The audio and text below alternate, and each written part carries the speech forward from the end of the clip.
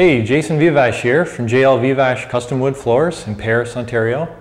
I'm here to talk to you today about a crazy restoration job that we recently completed. So I received a phone call in October of 2016 from a lady whose parents had undergone a terrible fire in the basement. She thought that all the floors needed to be replaced, so she had been trying to find someone to come out and help her. But it was a couple months since the fire and they wanted to pull all the floors out, so I had to get there pretty quickly for my assessment. After my original assessment, I agreed that these floors needed to come out. There was a lot of water damage from putting the fire out, and these thin floors were buckling everywhere. In the main floor, the floor that she was most concerned about was very intricate in the dining room. It was 200 square feet. So first we had to document this job. We had to take pics and measurements and actually remove samples of the original floor before it was demolished. Okay, so let's take a closer look at the sample here that I have to recreate. So here is the piece that I was able to salvage from that original floor. It's comprised of three main components. There's the four corner blocks that are 12-inch square. There's the border, which is 12-inch wide, and then all the field is comprised of these 12 by 12-inch blocks. Something you'll notice right away is this predominant 1/4-inch feature strip that runs throughout the pattern. Now this is something that really complicates things, obviously. I knew when taking apart some of the pieces of the floor that this 1/4-inch feature strip is actually glued to the pieces beside it. And these pieces in the border are 2-inch wide, and then the pieces in the field are only 1 5/8 wide. It's still the same 1/4-inch feature running through everything. The strips of oak are narrower in the field.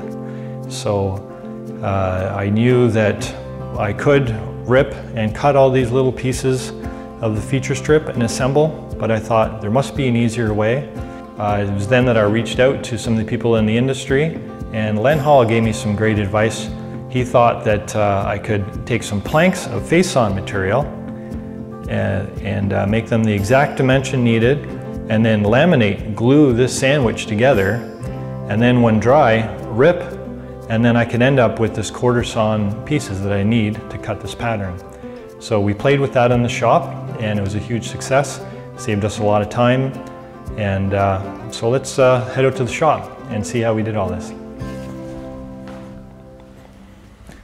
So starting out with the lamination, I knew right away that we were going to have to be very accurate. So I lost the tape measure and I grabbed my caliper. This piece from the field here is exactly 2 inches wide. The feature strip is exactly 1/4 inch, and the oak on either side is 7/8 of an inch. So remember, we are dimensioning this 7/8 material. We're starting with rough lumber, taking it through the resaw bandsaw. We're planing it down, starting to get close to 7/8, and then we're taking it over and sanding it on the sander with 80 grit, the whole time checking with our caliper and getting within 0.01 millimeters, so quite accurate. When we glue this together and laminate it, we have to be exactly 2 inch. If we're not, all of our 1/4-inch feature strips won't line up in the pattern. I'll show you how we're going to glue this up. So in the last step, we took it from rough lumber down to this fine sanded, smooth lumber. So we have our 7/8 strips here and our 1/4-inch feature strip. I took a good quality PVA adhesive and rolled both sides, took it over with some good quality parallel clamps. We were able to glue up 4 sections at a time, and after that's dry, we take it over to the ripping station. Okay, so now we have our face-on glued up sandwiches that we're going to rip. So we rip that through and we end up with 1/4 sawn pieces that we're going to cut to make our pattern. I wanted to end up with 3/8 material on the floor, so we actually ripped these to 7/16, and then we'll sand them down on site. Okay, let's move over to the cutting. Okay, so we finally have all of our laminated rips with our 1/4-inch feature strip, all 1/4 sawn. So what I did was I dedicated a miter saw to each piece.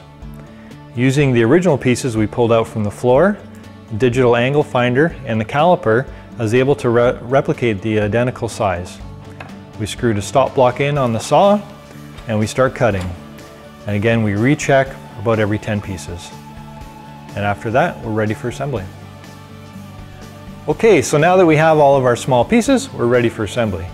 So I got a sheet of plywood and I drew the pattern out. And then I screwed down some stop blocks on the top and the bottom just to make sure we assembled it nice and tight. So we take all of our pieces and we start assembling.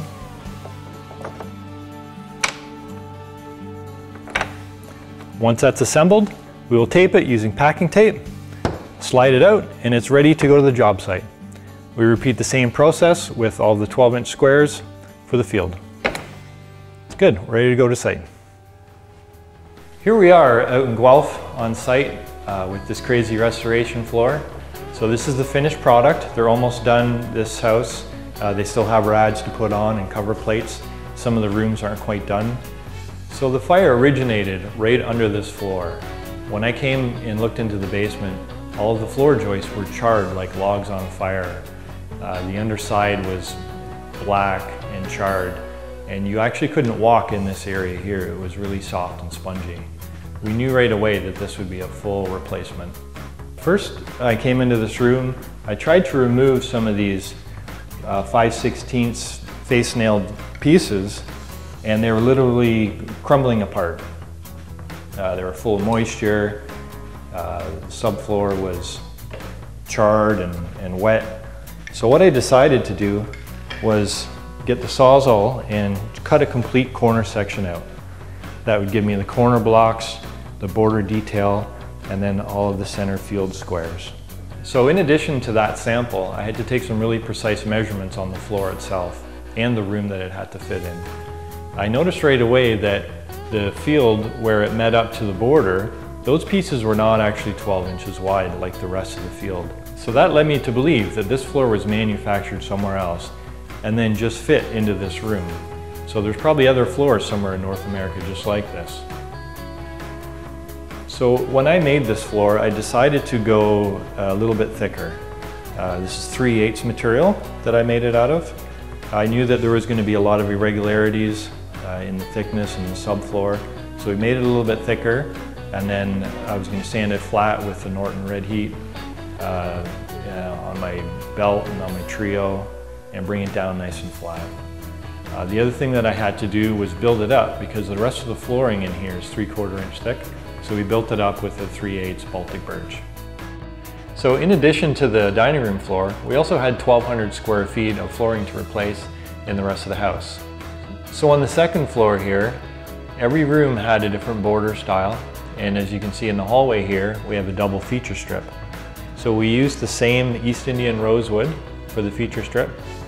And the other thing that you'll notice is a really heavy quarter sawn material. That was one of our biggest challenges, was finding something that was so quartered, and we found out right away that Graf Custom Hardwood was the ideal choice for that. Now let's check out some of those bedrooms. So in this room we had a fairly simple log cabin style border that came out 9 inches from the wall. So in bedroom 2 we have mitered corners, again coming out 9 inches from the wall. So in the master bedroom we had a really interesting woven corner with the double 1-inch feature strip made out of the same material. So the client was really particular about her corners, so we actually had to make a mock-up of each corner to get that approved before installation. Well, that's it for my crazy restoration job. It's one of the most complicated floors I've ever done. Over 12,000 pieces in this 200 square foot room. Thanks for watching. If you want to check out any more of my work, look me up on Instagram under JL Vivash.